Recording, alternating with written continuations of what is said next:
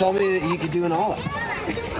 Or something that resembles it. Yeah.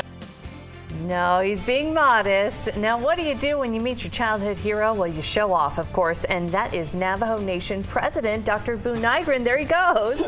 He jumped onto a skateboard to impress none other than legendary skateboarder Tony Hawk. Oh my gosh, look at him shredding.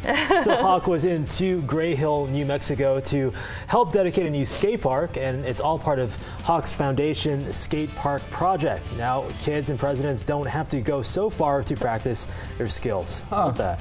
He was incredible. Yeah. I kept thinking, okay, he'll just, drop in and do one little thing. No, he was doing all the tricks. Did y'all ride skateboards when y'all were younger?